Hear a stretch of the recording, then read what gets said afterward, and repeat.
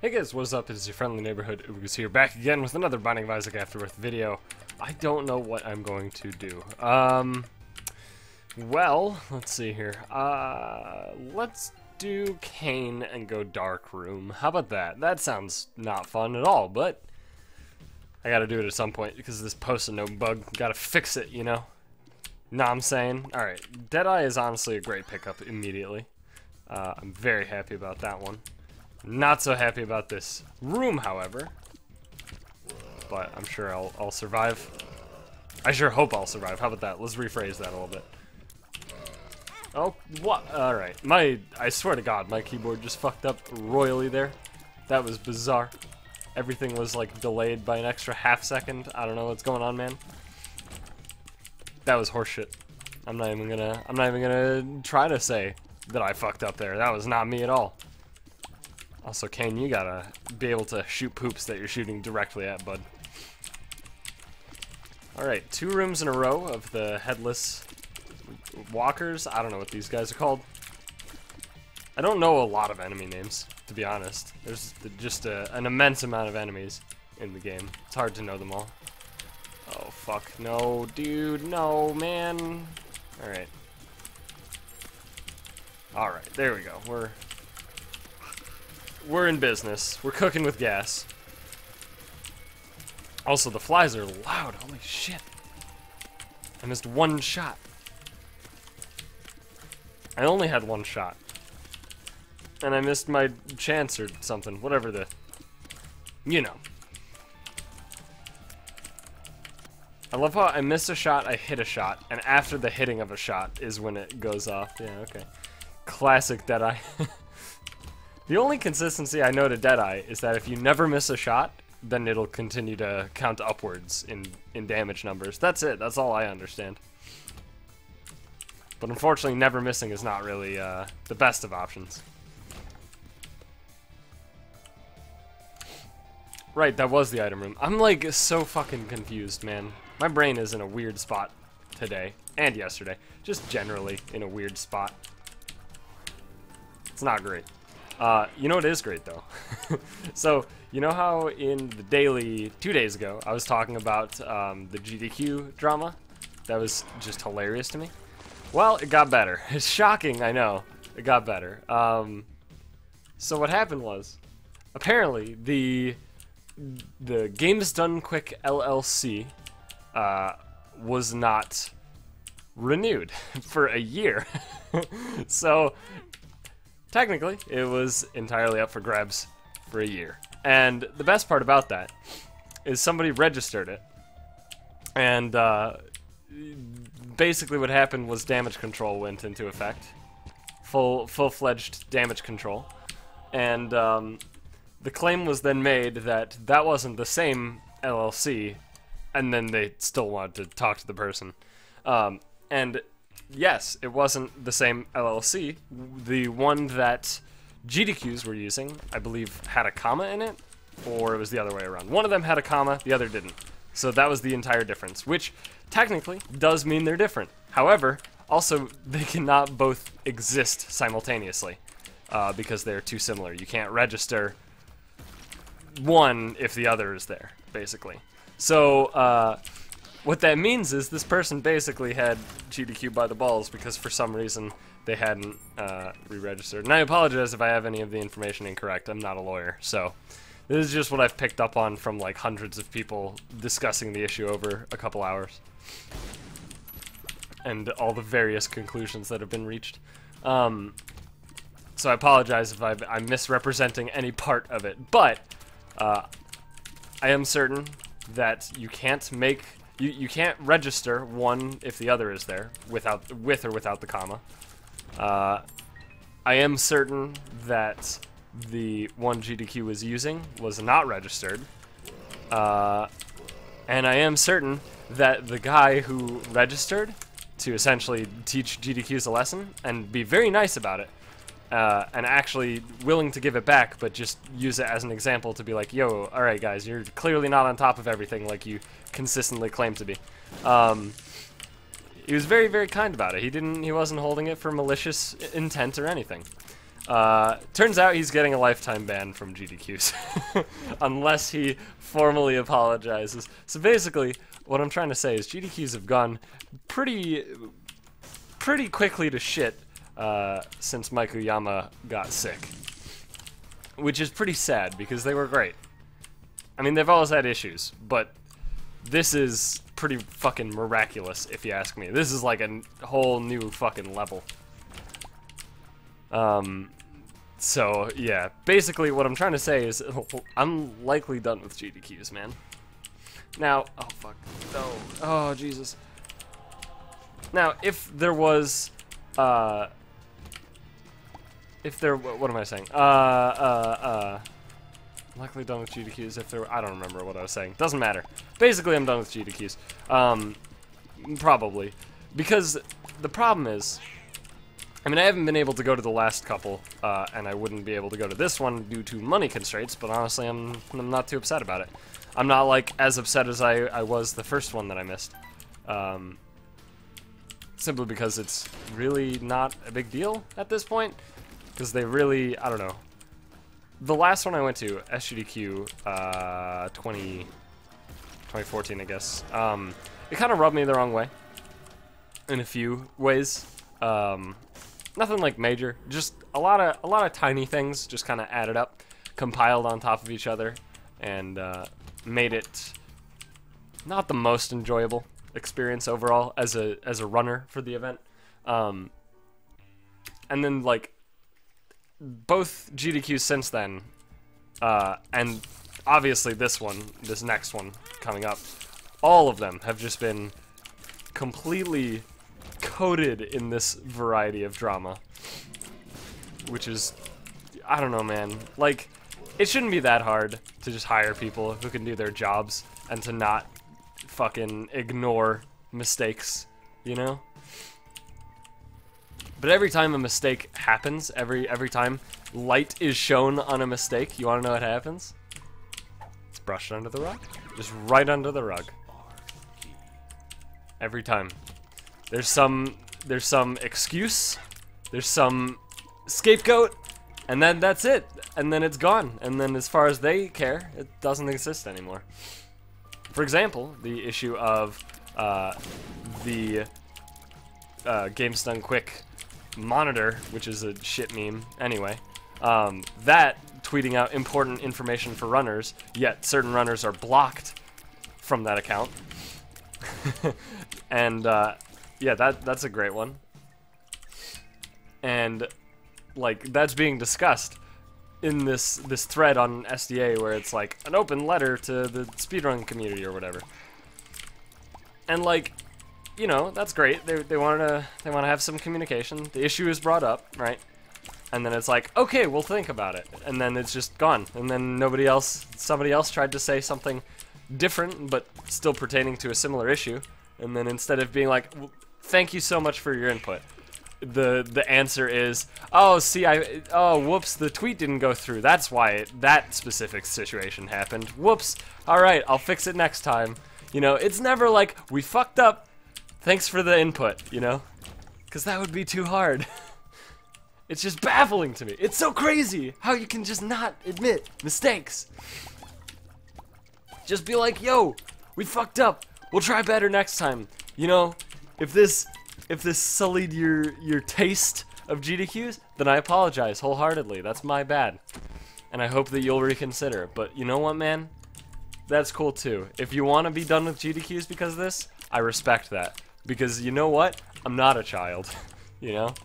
That would be great. That'd be perfect. That's all people are wanting. But instead it's just like, oh, whoops, no, see, it was this other thing. Like, holy fuck, guys, just grow up already. I don't get it. And it, like, I feel kind of bad because the main person saying these things is a person that I actually liked at GDQs. But holy shit, man, he's doing a horrible job of PR.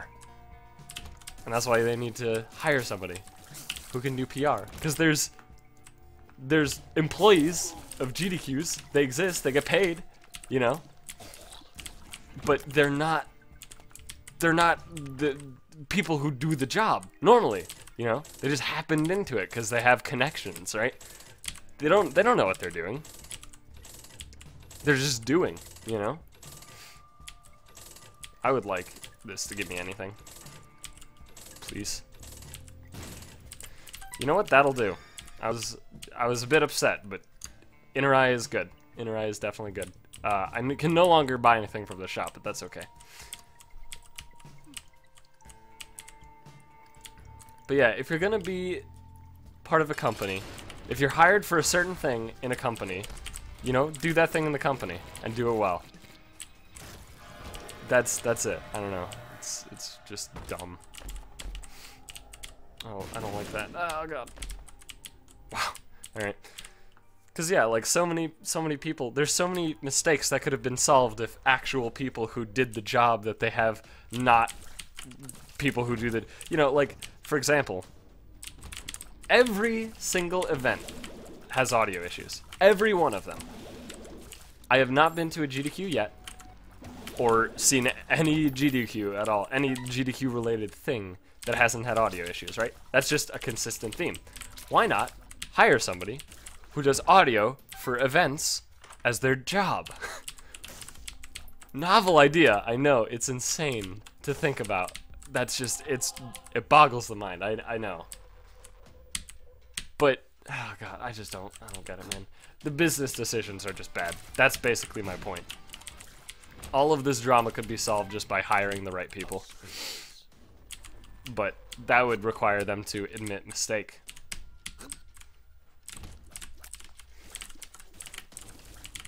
And that's obviously not the GDQ way.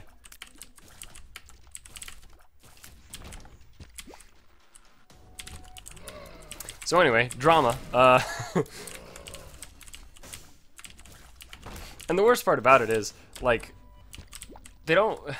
It's so baffling, because every time that something like this happens, every single time that, quote, drama happens, and it makes GDQs look bad, every single time it happens, right? Instead of being like, man, there sure are lots of speedrunners, people who partake in these events, who are unhappy with the ongoings. We'd better talk to them and say, hey, you know, what's going on? What's your problem, you know? Can we help? But instead they go, oh, all these people with their pointless drama.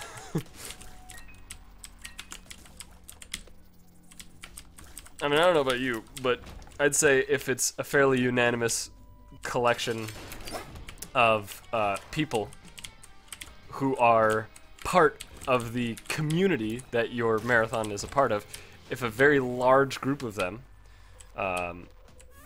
nearly unanimous in this circumstance, is speaking out against certain ongoings of the event itself, maybe, stay with me here, maybe there's a problem with the event. I know, it's weird. It's a weird concept. It's very, very, very far away from what you'd expect, you know?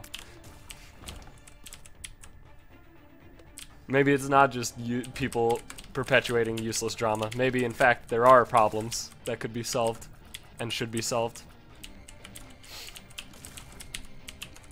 But nah, it's just people trying to start drama, you know? That's all it is. Just haters. That's why I hate the mentality of it. It's like, you know, F the haters. That's like the most cop-out-ish way to see anything. Like, how is that not just a default cop-out? It is such a cop-out. Because all you're doing, right, all you're doing is saying, anybody who disagrees with me is a hater. Basically, that's all you're saying, right?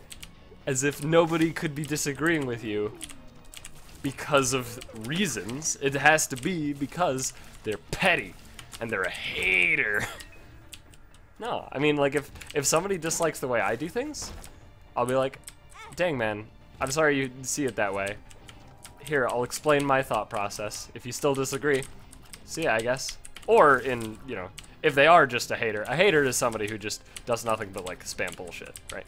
Like, somebody saying hey, maybe GDQs, maybe it would be much better for GDQs to have all important messages to runners tweeted out by the Games Done Quick account rather than the stupid meme monitor account. That's not being a hater, right? That's a legitimate criticism. Being a hater would be like, fuck GDQs, Uyama's a Nazi, right? Like, that's being a hater, right? There's a very distinct difference between the two. Yet for some reason people hear the term hater and then that's just the perfect scapegoat for everything. You know? That's just such a perfect idea for them to be like, well, I mean, you know, they're just haters.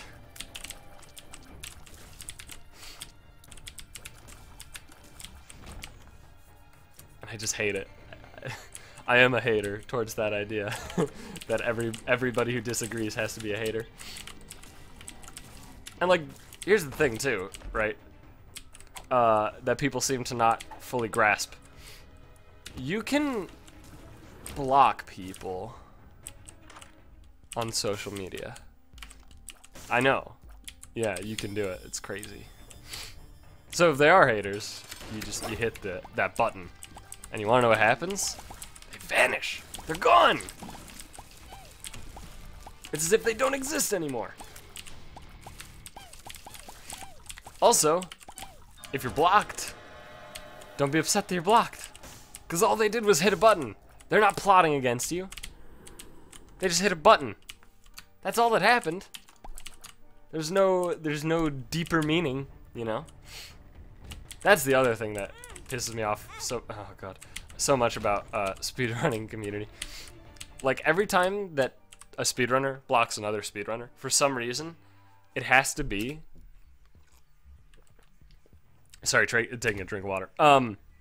Every time a speedrunner blocks another speedrunner, instead of it maybe just being that they dislike the person, it has to be like a crime against nature. How could you block somebody? And I'll agree, there are very petty reasons to block people. But, you know, whatever, man. It's social goddamn media. It's not the fucking court of law.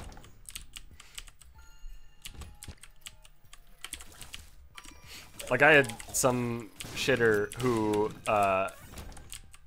more or less, like, I don't know how to describe it. Basically, he came into my stream chat once and just started, like, spouting random bullshit. That was very obnoxious, and I asked him to stop, and then he just never stopped. And then on Twitter, like, yesterday, and, you know, I blocked him on Twitter, like, fucking a year and a half ago, maybe. Probably longer. But I blocked him forever ago. And then, like, less than a month ago, he tweeted, and it's like, why does Ubergoose have me blocked? I haven't even ever talked to the guy. And I'm like, whatever. I'm just gonna ignore that. I don't give a shit, you know? He's just trying to start shit. I don't care.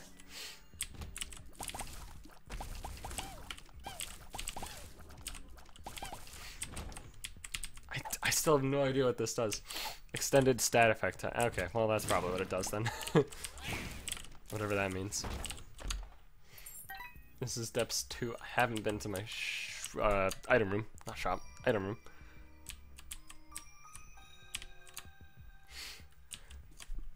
But yeah, like, for some reason it has to be like a community-wide event when somebody is blocked on Twitter. Makes no sense to me. Absolutely none.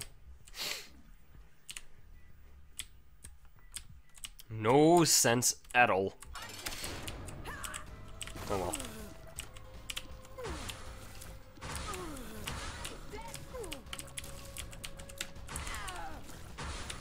Alright.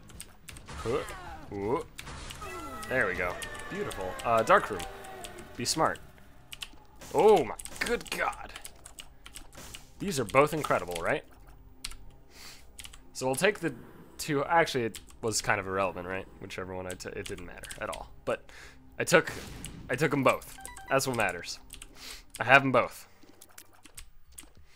And what do we have here? I think I can fight boss rush just fine. It's a question of which item I want.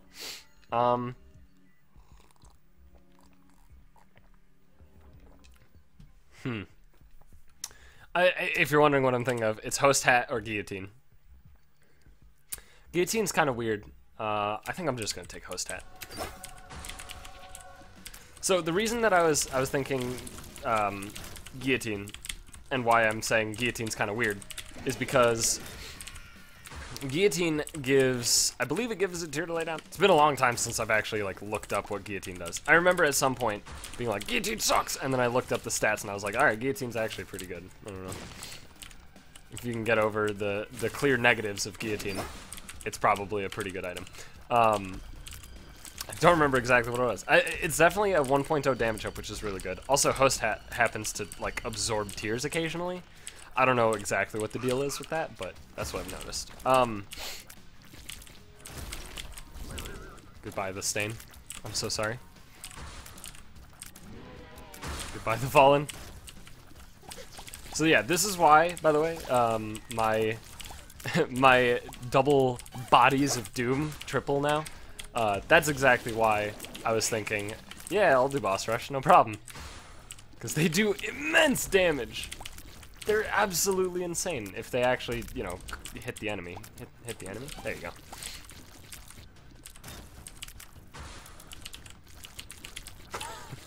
Oh my god! Oh, damn it. I actually got hit. That makes me upset. Holy shit! This is insane! Go! Good job, bodies. Oh my god. They're tearing it up, dude!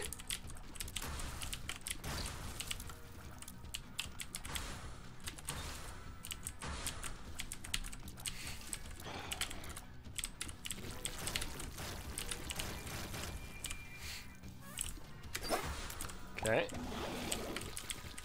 I don't like you, War. Right. I feel okay though. I feel like this run's gonna go well. Am I gonna beat Darkroom? I don't know actually, to be honest with you. I'm a little spooked because of the lack of HP restoring items I have. I have nothing that actually helps me survival wise. Oh, that was it. Okay. I'll take Eve's Mascara. How did I get 3 charges after it? That was weird.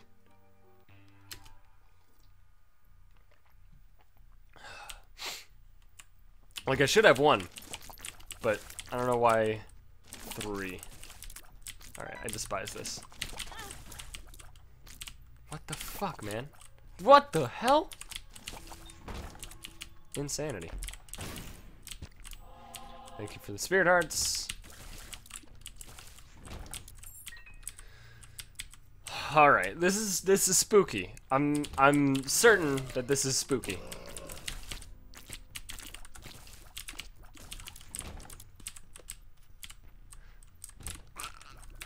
That is what I'm certain of. What I'm not so certain of is, are we gonna win? It's very up in the air at this point. 'Cause I'm powerful, certainly. It's a matter of, am I powerful enough? And that is the answer that I do not have. Alright. Oh, that's real good, actually. All of that, actually, is really, really good. Cool. Oh my god! What do you give on this floor? Oh, that's right, double boss items. Woo! Woohoo! Woo! Woo! Yee! Alright. Oh boy! It's not a good Mickey Mouse, I understand. So Binky's great. Binky is a tears up, and that's it, I guess? No, it gives a spirit art as well. 1 spirit art? Yeah, I think 1. Point is, tears up, spirit heart, good. It's a baby squeezy. That's it. That's the way I see it. And I think if you look at it that way, it's pretty good. Okay. Okay. There we go.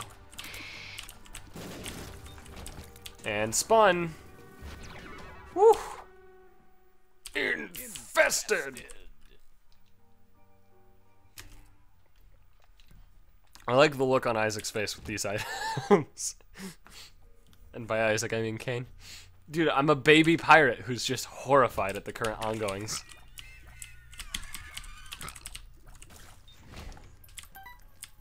And I also happen to have a skull on my head. I guess that's a fairly piratey thing to do, right? Skull on your head? It's gotta be, right? Sounds piratey to me. This is not cool, alright? This is... Alright, excessively uncool. Game. Excessively uncool. I really... That was... Wow, okay. So I will say, Cursed Eye is honestly not that bad of an item. It's not a good item. Well, it can be a good item. It depends. I'm of the opinion that the item has potential based on your build, but on average is not good. I know people who disagree, and I actually think Cursed Eye is a quite good item. And as far as I understand, they did make it so you can remove the Cursed Eye curse with a black candle. Which I do not have, so I cannot do that. But if you know, Cursed Eye is in your item room and black candle's in your shop and you can afford the black candle, yeah, I mean, sure, why not? You know, I mean, there's literally no downside, right? So why not? But obviously the downside of Cursed Eye is that if you get hit while charging, you get teleported randomly on the floor. And that is bad for business. It's not that I expect to get hit, but I kind of do. I do expect to take some amount of hits over the course of a run, right? That's definitely true. Even as the Lost, you know. The only time that you'll take no hits in an entire run is if you're the Lost and you don't have a survival item. So basically never. Especially, you know, never now, because you always start with Holy Mantle, which is perfect. But yeah, I expect to get hit some amount of times over the course of a run. So I don't like the idea of basically like having an item that is bad if you get hit, or an item, pretty much any item that depends on you getting hit. How about that? Those are just bad, in my opinion.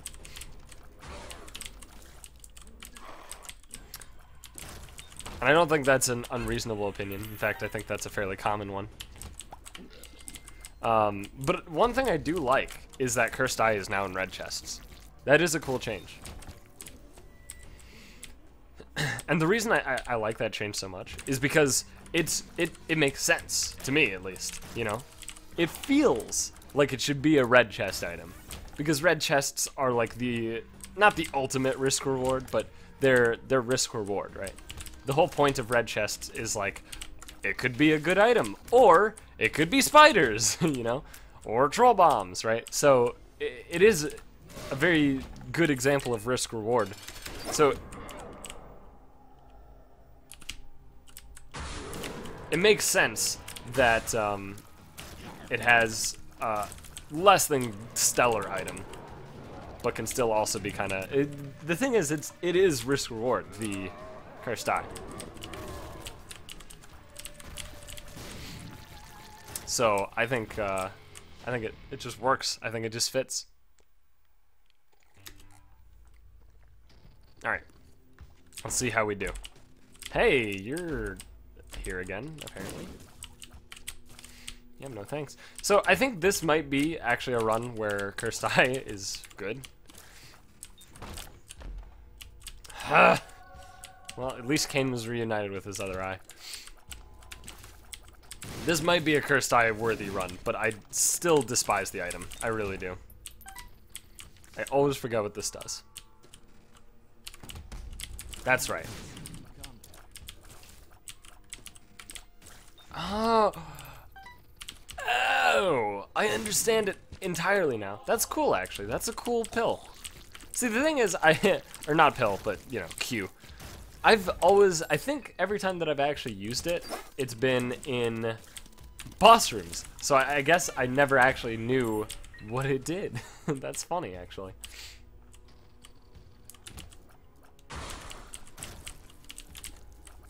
Because, yeah, that makes sense that that wouldn't affect bosses.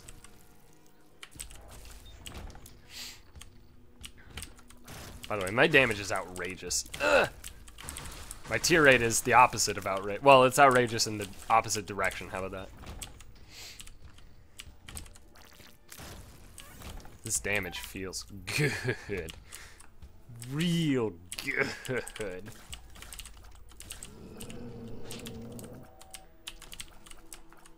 Get slammed.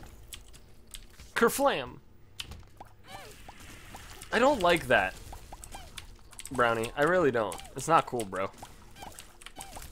I don't like that he can propel enemies directly into your spawning location. But oh well.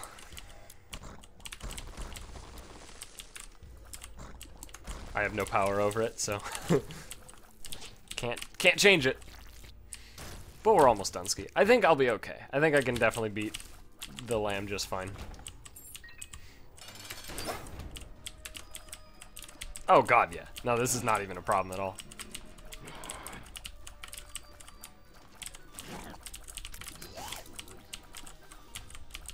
Okay, and Blushki. There we go. Easy peasy. Look at that. That was a nice, comfortable lamb run as Kane, which means, I believe Kane is, yeah, he's almost done with his post note. All I need is Mega Stand, and then Kane is Dunskies. But thanks for watching, guys. Hope you enjoyed this episode.